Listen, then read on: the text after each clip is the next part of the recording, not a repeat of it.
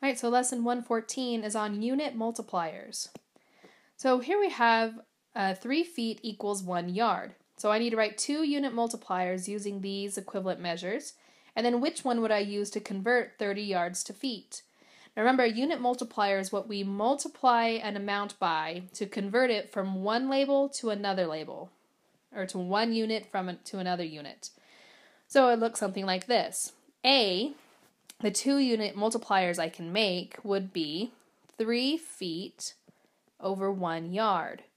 Now 3 feet over the 1 yard is equal to 1 because it's the same amount. The other one I can make is 1 yard over 3 feet. Now if I want to change 30 yards into feet, I need to multiply it by one of these unit multipliers, and I need to do the one that will get rid of this label, because I want it to be feet, not yards.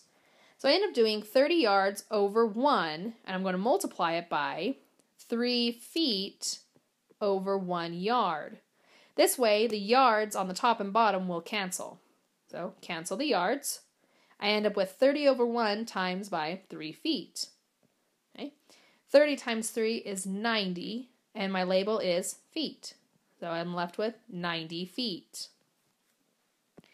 Okay, so here I needed to convert 30 feet into yards using a unit multiplier.